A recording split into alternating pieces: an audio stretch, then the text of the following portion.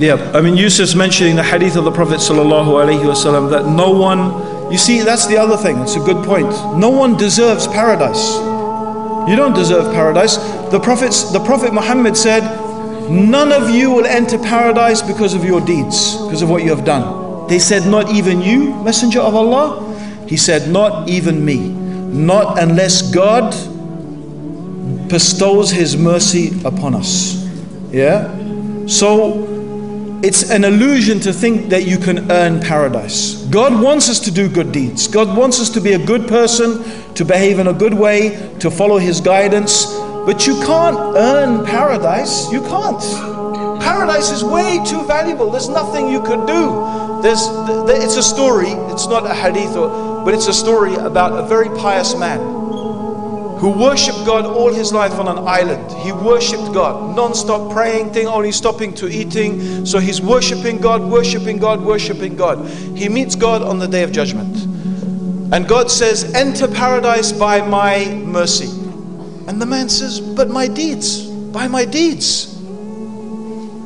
So Allah says to the angels, take the time that he was suffering from some pain in his tooth, and then I took that pain away.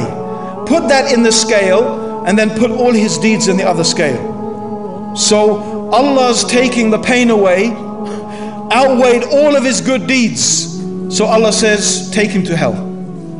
Yeah, because his deeds didn't even get that. His deeds didn't even pay back for God relieving him from that suffering. So the man is saying, as he's being dragged to hell, he says, rather by your mercy, rather by your mercy. So Allah takes him and enters him into paradise by His mercy.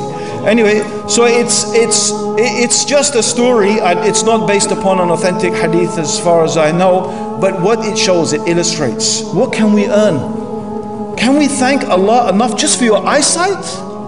What if you prayed all the time and you just all the time said alhamdulillah, alhamdulillah, alhamdulillah, alhamdulillah, just for being able to see? You wouldn't thank Allah enough just for your eyesight. How can you earn paradise through your deeds? Subhanallah. So paradise is from the mercy of Allah. That's what we have to understand. How about a person who doesn't even recognize Allah, doesn't obey Allah, resists the message of Allah? What do they deserve, my brothers and sisters? Think about that.